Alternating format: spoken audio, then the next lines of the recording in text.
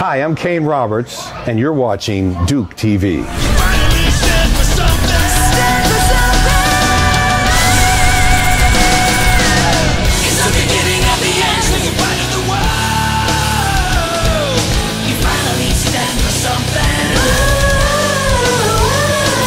What I decided to do was make this record kind of video-centric. In other words, do as many videos as I can. I've done a lot of stuff in broadcast design and worked a lot of that software and cameras and stuff like that. So the joining of visuals and music, I think, are one of the most engaging events that take place in entertainment. So the video I did with Alice and Alyssa, the beginning of the end, you'll notice that there's nobody pantomiming playing music. There's no drone flying around outside while the band makes believe they're playing, which is fine. I mean, it's a great visual. I decided to do something a little different, more acting, more just sort of generating story in their performances and stuff. We're going to do a lot of videos, maybe 2 more, 3 more, yeah. They've all been hypnotized with hate unspoken. They're begging on their knees. While I was recording, after listening to my first vocal performance, I suddenly started hearing Alice singing the first verse, and then part of the second verse, and then actually being in a duet with me. Everybody was saying to me, "Oh, dude, you know, the scheduling is going to be difficult." I called up Cheryl because Alice doesn't have a cell phone, and she said, "All right, here he is." And he got on the phone. He went, "Yeah," and I said, "I've got a new song that I'm doing. Would you sing on it?" And he went, "Sure." He goes, "I'm in town." He said, "I'll come right over." So he literally came over the moment I called him to sing on it. And he did absolutely incredible. I mean, he's one of those performers. His genius is often hidden when you're speaking with him because he's one of the nicest people that you'll ever meet, one of the most generous people that you'll ever meet. But when it's time for him to perform, his performance is always incredible. And that's because Alice has got this really sort of vibrant character, this vibrant genius that's like a little bit under the surface. I did a song with him called Prince of Darkness. Studies the world with hungry eyes. You know, we were hanging out at my place, and he was sitting on the couch, and he was eating Doritos or something with a piece of paper.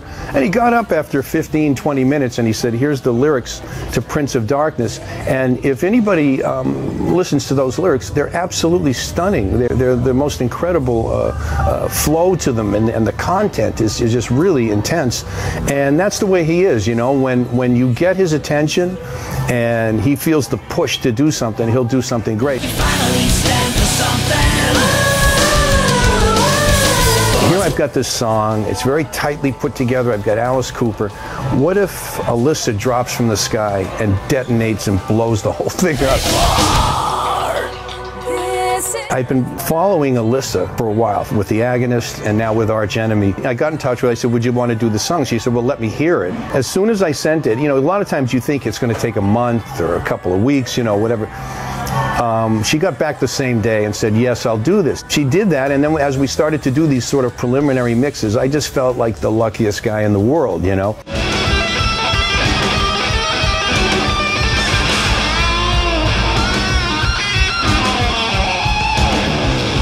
I never take anything for granted, you know. It's like when Alice's people first called me to go down and meet them, you know, I just feel blessed for stuff like that. I always tell people, if my ego starts to take off, I always get smacked down. I'll never forget, I started thinking I was like this incredible guitar player. I got it covered and everything. And then I moved to California to work with Alice, and there are so many amazing guitar players doing stuff I never even imagined. So I just had to like practice my ass off and get it together. So I think the only thing you can do, the only leap of faith that you can have is you have to say, if I work hard enough, the world will beat a path to my door. And I'm a perfect example of that, because if you think about it, the way I looked back then, I weighed 230 pounds, and you know, the only band in the world that would ever hire me would have been Alice Cooper, and somehow he found me. You sure I can't come in? Oh no, honey, it's for women only.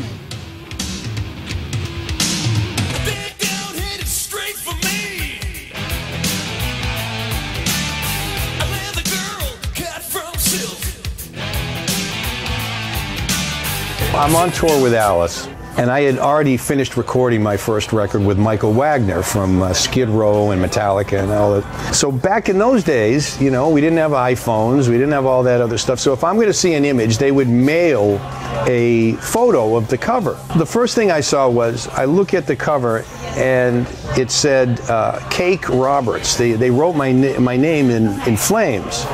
So it looked like K-A-K-E instead of K-A-N-E. The N looked like a K. So everybody I showed in the band, they said, yeah, your name's Cake Roberts now. So, and then the other thing was, supposed to be a motorcycle, you know, behind me. But instead, it was kind of like a Vespa, you know. It was like this little scooter, you know. And I called the guy, I said, look, you know, couldn't you get like a Harley or something? And he said, well, no, those, you know, we were looking for photos. I said, you couldn't find a photo of a Harley? And I said, you got to do a different motorcycle. And I said, what color is it? Because it was black and white. And he said it was green. And I said, I don't want a green bike. Maybe a month later, another cover shows up, and now it says Hayne Roberts. They messed up the first K, so now it looks like an H. They have a different scooter behind me, and I guess it's yellow. So I said, what's with the fucking citrus colors? What are you guys doing? You know, so we ended up with the cover that it is. I don't know, I always thought it was kind of silly, but that picture was taken by a guy named Peter Cronin, and actually that photo was taken the first night of the Nightmare Returns tour. That was our first show at Detroit in the Joe Louis Arena.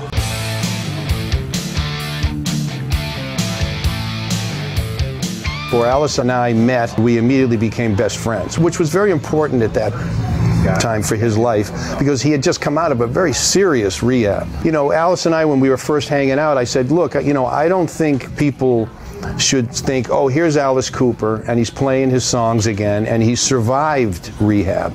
I thought you should come back as a new, kind of a nuclear version. And you know, if you look around you, you know, the bands like Ozzy and bands like that were just killing it at the time. So we have to find musicians that can play that stuff. We have to sort of rethink some of these songs. So if you watch that show, you can hear how we start the song, Welcome to My Nightmare. And then once the song starts, we just kick into just heavy metal overdrive. I just changed it so that it was just so heavy. Alice kicks open this gate and comes out, and he totally handled it. I mean, you know, we had done some dress rehearsals, but Alice was just on fire that first night. Welcome to my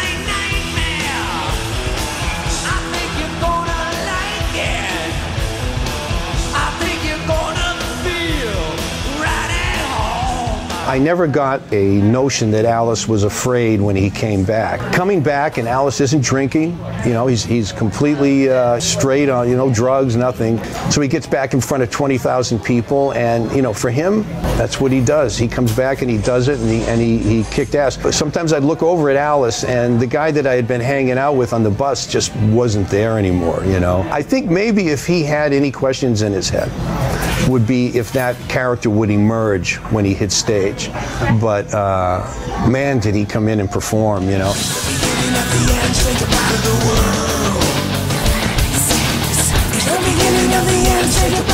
I'm working on, you know, my next record, which I know is going to probably be just in a lot of ways a little heavier than this one. You know, and I want to mention the guy that produced the record with me, this guy Alexander Track. He did, you know, he was a big influence on how the new normal sounds. We're going to get in the studio and do another album, you know, really soon. And I'll see if I get lucky getting some big people to come in and help me out again, because I need help.